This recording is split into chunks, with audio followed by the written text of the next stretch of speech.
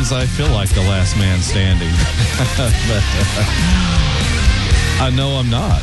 I can look at the growing radio audience of this show and know I'm not. We're back here for the second huge half hour of the Patrick Regan Show here on the Libertarian Lighthouse Radio Network and News Talk 98.7 WOKI.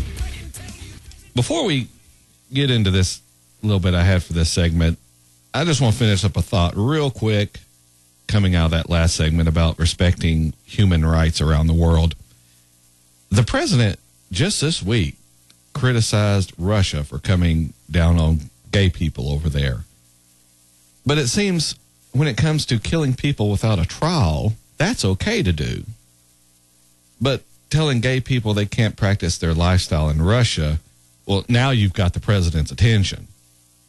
I guess the difference is the Yemenis or whoever else were killing with drones, those people don't have a lobby in Washington, D.C. I guess they don't contribute to the Democrat campaign coffers. So you Yemenis and alleged and suspected, as they say, terrorists, your families and friends better start sending some money to Washington so the CIA will stop killing your friends and family. You better get some good lobbying representation, get Hollywood behind you. You do that, and maybe, just maybe, the president will start caring about you too. But anyway, switching gears a little bit, I want to bring the show focus back within our country. Here locally, we've been having some increased gang violence, which, interestingly enough, the police say it's not gang violence. But everyone is trying to find a way to end it, or at least reduce it. The great thing is the solution is easy, quick, and it works any place it's tried. It's legalized drugs. We learned during Prohibition that making alcohol illegal breeds crime and violence. It resulted in huge amounts of money being made by dealing in illegal liquor, so much so that gangs fought over who was going to supply and sell it. Well, surprise, we're seeing this very thing happen in this war on drugs. We have huge amounts of money being made in the drug distribution business, and with that, the resulting gang crime and violence. So what's the problem? Why don't we realize the folly of our ways and learn from history? Learn the lessons from Prohibition? Well, it's simple, and the reason is the same reason that's behind most motivations we have in life. Money. Good old money. Let's take a look at the players in this game and why they don't want drugs legalized. Well, number one, the most obvious, is drug dealers. They're making a lot of money off drugs being illegal, from the local dealer on the corner to the person supplying the celebrities and politicians. You know, drug dealers make a lot of money because their product is in demand and supplies are tight to their illegality. The government doesn't want drugs legal because a lot of agencies get tons of money to spend on the drug war. One of the key ways they make the argument for more money is by citing the drug war and how they're at the forefront of it, how they're fighting to keep your children off of drugs, and when that's really your job as parents, how they're fighting this war but have limited amounts of money compared to those big evil drug cartels. The bad guys are outspending the good guys, so the good guys need more money, and that means more taxes, in case you didn't get where that's going. Other countries don't want them legalized because they get a lot of money from the United States to use in their own war on drugs. Now, most of that money doesn't go for that. It goes into the pockets of the top government officials and their friends. Oh, sure, a little bit trickles out to the local police to try and keep them off the drug cartel's payroll, but I'm sure that's probably largely ineffective. So the solution turns out that we, the United States, send our advisors down there to help out. They bring along helicopters and planes and guns and bombs and operators, and all paid for courtesy of the U.S. taxpayer. We get to pay to police someone else's country. Isn't that great? I'm sure the host country pays some of the bills here and there, but for the most part, it's our party, so we have to pay the bill. There's a lot of interested parties who don't want the drug war to end because there is way too much money in it. The problem with this is the American taxpayer is the one getting the shaft. It seems like that's how most things in where the government is involved, that's how most of these things turn out. The American taxpayer is having to pay all of this money to fight an unwinnable war because too many people make a whole lot of money off it.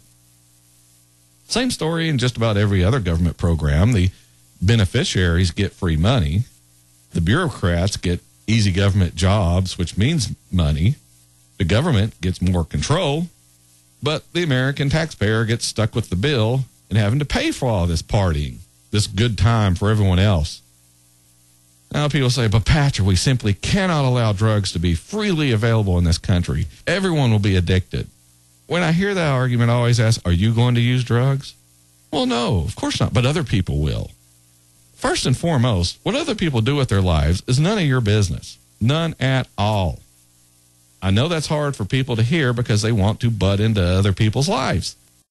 Just look at the popularity of reality television shows. You're sitting there watching someone else live their life when you should be out living yours. I'll never understand that. Why sit on the couch watching someone out having fun when you could be out having fun? Do you not enjoy life? Do you not have anything in your life that's more entertaining than sitting and watching someone else have fun? Or does it boil down to pure nosiness? I want to know what other people are doing. I have to know what other people are doing. I can't live my life without knowing what other people are doing with theirs. But anyway, back to my point. If someone else is doing drugs, it's really none of your business. If they aren't infringing on your rights, then leave them alone. Now, if they're a family member or someone you love, you'll try to get them some help. You'll try to help them turn their lives around, but you can't make them do it. People who have successfully completed rehab, they'll all tell you, unless a person wants to change, you aren't going to make any real progress. You can't drag them kicking and screaming if you want it to work. They have to want to quit in their own minds. But Patrick, these drug-crazed people might try to rob or kill me to get money to support their habit. Well, that's true, but we have laws against theft, assault, and murder. And you're perfectly within your rights to defend your life and the life of those you care about. Besides these, there are drugs available practically everywhere you go, both inside and outside this country. Why aren't there massive lootings and robberies occurring all across America? Why is it most of the crime is in the bad neighborhoods, the poorer neighborhoods? They don't have tons of money, yet that's where the bulk of the crime's being committed. If drug users are so crazed, why aren't they robbing the people with money? Do they not know where they live or something? Doesn't everyone in a city know where the most affluent areas are? Of course they do. So why aren't doors being kicked in right and left in those areas? That's where the money is. That's where the drug-crazed psychopaths should be going to get something valuable they can trade for drugs. And it's not like there's a bunch of police patrolling those areas. There's not really any crime. Most of the police will be in the projects or the poorer parts of town where violence is worse and the crime rate is higher. So what's going on here? Why is it we have drugs available just about anywhere, yet we only have crime in certain areas? Could it be, and I know this is a tough pill to swallow, but could it be you're being deceived? Could it be that a whole lot of people make a whole bunch of money in the war on drugs? Could it be that by legalizing drugs, all of that money will dry up? Think about that for a minute. Think about all of the people, all of the agencies, all the money and control that would be given up if drugs are no longer a legal problem. All right, we're up on the last break here on the Patrick Regan Show. Boy, this hour is just flying by. When we come back, we may hit a little bit more of this drug thing and see what else we can get into before we run out of time here on the show. We'll be back in a couple of minutes.